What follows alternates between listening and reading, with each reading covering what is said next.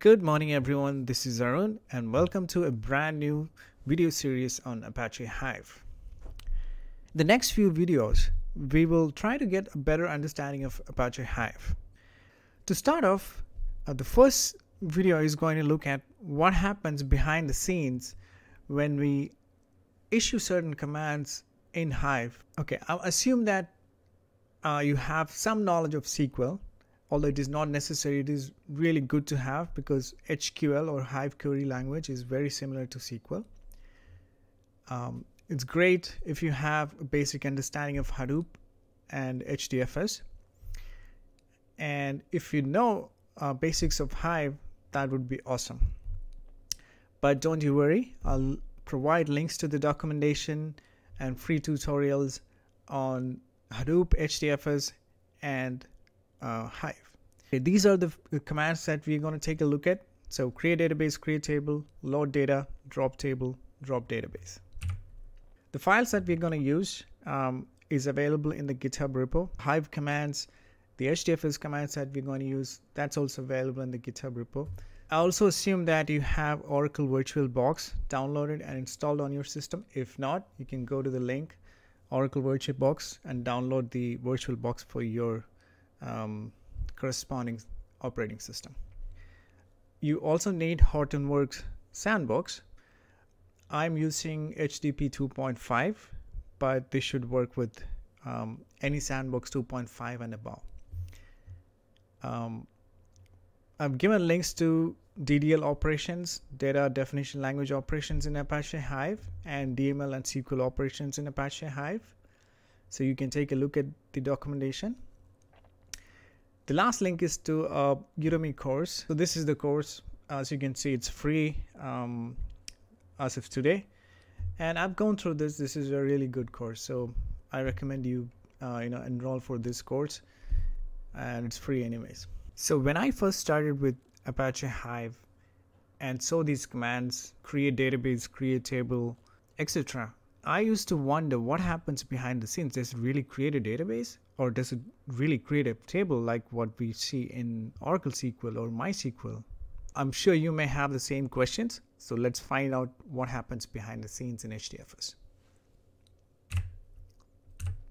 So this is what we're going to do. Download the files from GitHub. Create a database in Hive.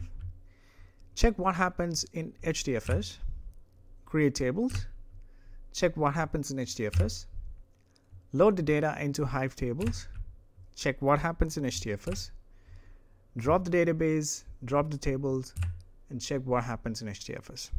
Now in the first scenario, we are going to take a look at how to load the data into Hive tables from your local file system. And in the next video, we'll take a look at how to load the data from HDFS.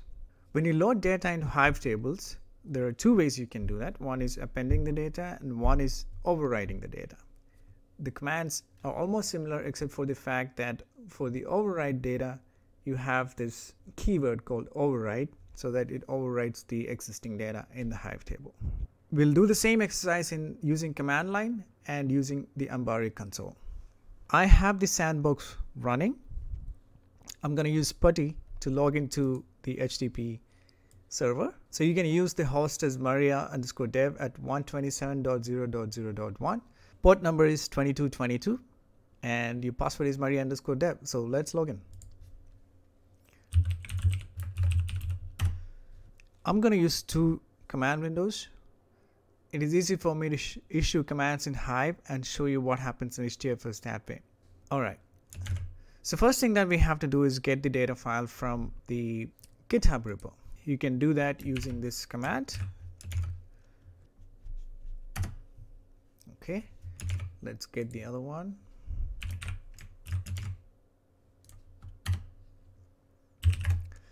All right, so we have employees.txt and departments.txt file. Okay, in this video, what I'm going to do is I'm going to log into Hive and issue the commands. So let's log into Hive, type in Hive and enter.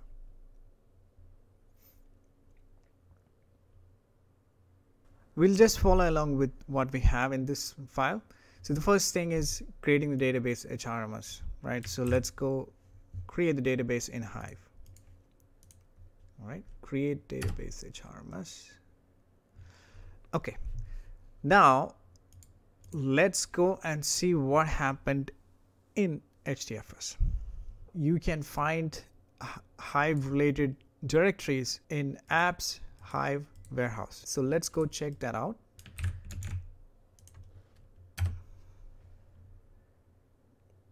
Okay, so you can see that it created a new directory called hrms.db. So when you created a database in Hive, behind the scenes it created a directory called hrms.db. It's a directory, it's not a database. That's a key point to keep in mind. Next, we have to create the tables, but before we do that, we have to use the database that we created. So the command is use hrms. Let's see what we have in the directory.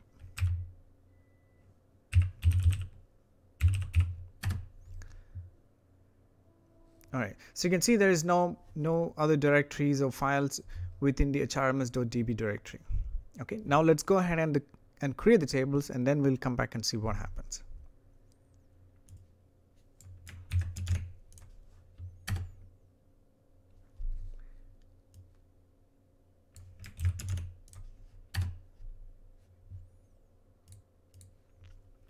Let's issue the same command in HDFS.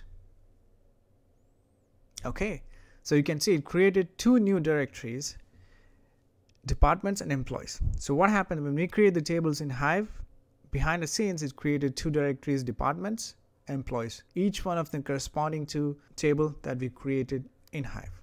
Now let's load the data file. Okay, let's try this command and see what happens. You'll see the keyword called local, and that is what specifies that you have to load the data from the local file system and not from HDFS. Okay,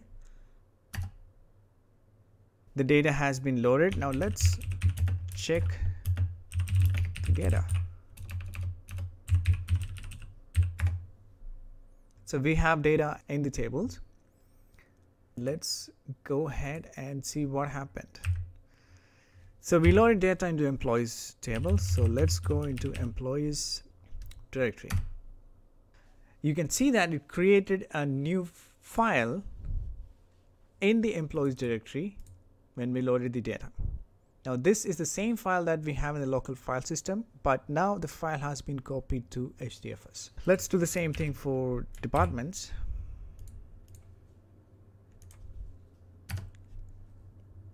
Let's check if we have data. Okay, we have data. Let's see what happens behind the scenes. So this time we are going to go into departments directory.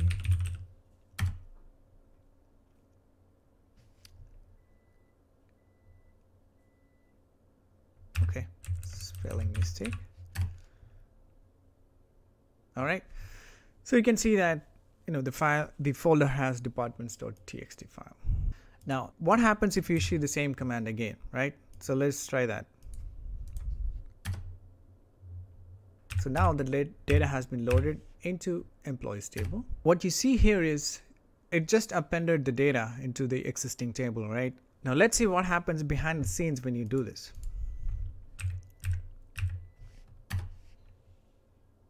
You see that it created two files. One file, employees.txt, this was the first file that we copied over from the local file system into HDFS. When we issued the same command again to load the data into the system, what it did is it copied the same file from the local file system into HDFS, but renamed it to employees_copy_1.txt. All right, so we found out what happens when you load the data. We also figured out what happens when you issue the same command again to load the data without overwriting the data. Now next thing what we are going to do is we're going to do an override, right? So let's issue this command. You can see the keyword override. So let's see what happens.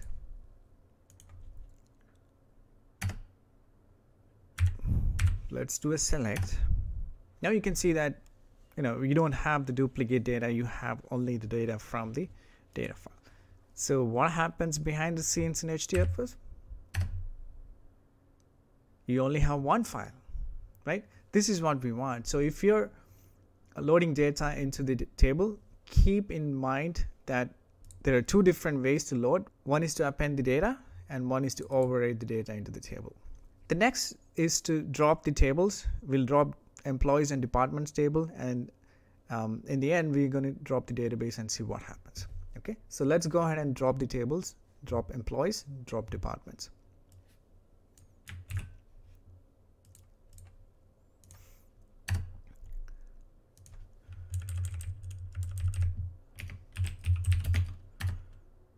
Okay, it's not drop employees, it is drop table employees. Okay, my bad. I'm going to correct that.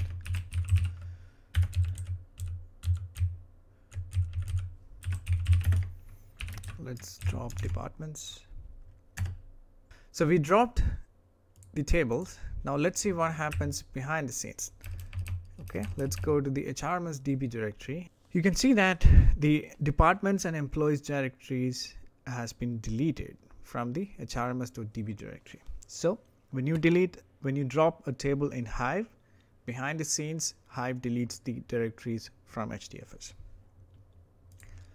Now let's drop the database as well, right? So drop database HRMS. We are going to apps Hive warehouse and see what happens to the HRMS.db directory. All right, that has been deleted as well. I hope you have a very clear understanding of what happens when you create database, create tables, load the data, drop the tables and drop the database in Hive. Okay, so we're done with the command line. Next, let's do the same operations using Ambari Console. It's a little different, but behind the scenes, everything is going to be the same. To log into Ambari Console, open your browser and navigate to 127.0.0.1:8080. Username is Maria_dev. Password is Maria_dev. Let's log in.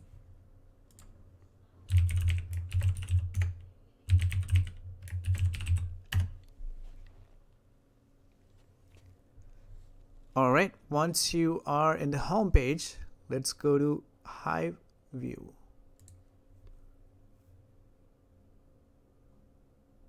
Okay, so you can see that on the left side, you'll see all the databases that are already in Hive.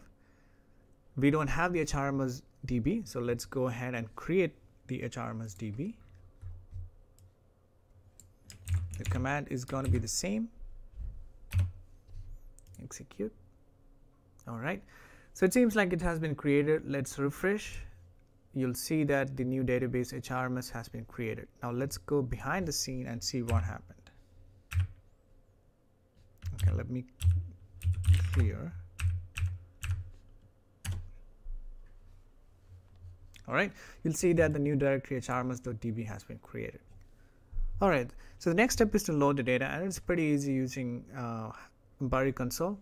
So let's navigate to the Upload Table tab. We're going to select the data, departments, employees.txt, right? And let's do employees. Select the database as HRMS. Let's change this to text file. Rename the columns, employee_ID, name, department_ID. All right, so when we issue this command, behind the scenes, it creates the table, and it also loads the data into the table. It's going to take a few seconds, so I'm going to jump forward in time. The table has been created. Let's go to query. Click on HRMS. You'll see that the new database employees, new table employees has been created with 3 new columns: employee ID, name, and department ID. So let's see what we have in the table, right? So let's select the default database as HRMS and then do select star from employees. Execute. Once we're done, we'll go back into HDFS and see what happened behind the scenes in HDFS. All right, you can see that you get the data back from the Hive table. Okay, And let's go to HDFS and see what happened there. Okay, so we have the hrms.db directory. So let's go into hrms.db, and you can see that it created a new directory called employees, which corresponds to the table that we created in Hive. So let's go into that, and you can see it created a file. Let's see what we have in that file. 2, 3, 4, 5, 6, and just go 0. Okay, so it stores the data in a different format than what we have. If you want to know more about it, I'll leave links to that of the different file formats that Hive uses. Let's do drop table employees.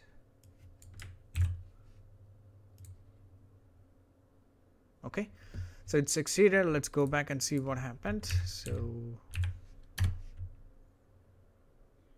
all right, deleted the directory. So this shows you that, you know, behind the scenes, if you use Ambari Console or command line, it's going to do the same thing. All right, guys, that's it for this video. I'm going to wrap up. I'm going to leave links to all this, the GitHub repo, all the other links for the documentation, the Udemy tutorial, also to the Google slide. Let me know if you have any questions. I'll be happy to answer. And in the next video, we're going to take a look at how to load data from HDFS instead of the local file system. All right, guys, keep learning. Cheers. Talk to you in the next video. Bye-bye.